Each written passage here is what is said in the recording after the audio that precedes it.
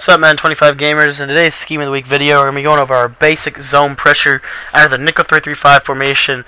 And remember that we like the nickel 3-3-5 this week, and it can be found in the 4-3 defensive playbook, as well as many others. If you're running my 3-4 scheme from a while back, it can also be found in the 34 defensive playbook. So be sure to find the nickel 3-3-5. I think it's a very good defense of itself. The play we're going to be focused on today for our basic zone pressure look is going to be the loop crash 3. What we want to do with this is we want to create our basic look, base a line, shift our linebackers to the right, and just like our run defense look, remember our run defense, we left Holly in. We're going to do the same thing here. So the only adjustment we need to make after we do that is we just need to re-blitz our left of screen defensive end, and then I like to slide Robinson in to make it look like I'm blitzing. A lot of times what I'll do also is I'll take Lewis, if I have enough time, and I'll throw him into a buzz zone. And then I'll grab onto the middle linebacker here, I'll put him into it, and I'll shade my coverage to the left. So now basically it's a pretty decent balanced zone, in my opinion. And you're going to get pressure off of the left edge here. You see that Denaro Robinson with really good hit power is going to come off that edge at the quarterback untouched. Now I like this play because it's flexible. That's why I picked this play over that cover 3 invert. If we want to send it off the right, then all we need to do is when we slide Robinson in here, we're going to put him into a flat zone, a buzz zone, whatever we want, and then we're just going to re-blitz both defensive ends. And here you're going to see we're going to get that right edge pressure at the quarterback. Real quick, one thing I forgot to mention on your depth chart, this is why you're going to need to pay attention to this week. When we break down the depth chart, if you want this to work for you, you need to put your second best blitzer on the right of screen defensive end. Your first best blitzer needs to be that 2-man under blitz, just so that it can get really good pressure off the block shed. But your second best blitzer needs to be your right of screen defensive end, in my opinion, for that example right there, because he's not fast enough to get in. You'll have to make another adjustment if he's slow.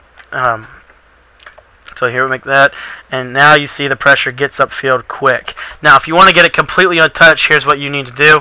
Base the line, shift your linebackers to the right, re-blitz your right of screen outside linebacker, then re-blitz everybody that you need to re-blitz based on the pressure you want. So here we're setting up the right edge, so we're going to re-blitz both defensive ends, and now you see we're going to get that right edge pressure.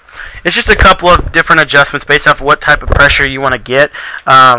If you want to one setup less, sorry guys, I can't talk today, but if you want to get one setup less and not have to worry about re-blitzing a linebacker, then again, you have to make sure that guy's fast, because he'll get around him, he'll get that block shed, even if he gets picked up. So it's just kind of pick your poison here. But I typically will just re-blitz the backer down, and it's fine, because of the speed at which I can move it on the controller. But some of you guys may be a little bit more beginner style, so you may just need to do the first version.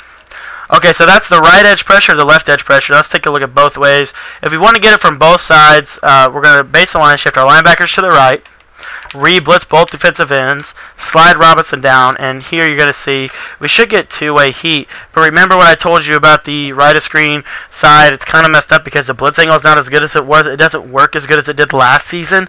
So I recommend just go ahead and just re-blitzing that linebacker when you shift him, and now he's going to be the one to come free. So if you want to run this version, I recommend putting Houston at that linebacker spot. So here you go, set the play up, and something went wrong there. I think I forgot to re-blitz my right of screen or my defensive ends there, so my apologies on that. Now we got everybody re-blitzed, and now you see the pressure coming off the left. If that happens right there, if you start getting picked up, it's because you're running the blitz too much. So what you need to do, if you want to just make a simple adjustment, remember our run defense, we shifted the linebacker or the defensive line to the left. Everything's the same. If you just shift the line to the left, now it's flawless. There's no way that it can get picked up. Even if they slide, even whatever, it's going to come in untouched. So, just a couple of different ways to run this. The safest version is the last one I'm showing you right now, where you shift the line and you re-blitz the guy on the right, and then from there it's pretty effective, so pretty efficient.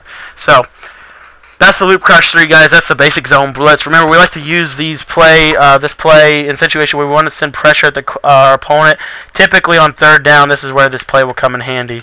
So Remember to add this play to your your defense and offense, and lock up, guys. Thanks for watching today. If you have any questions, need further explanation, or whatever you need, let me know in the comments. I'll try to get back to you as soon as possible.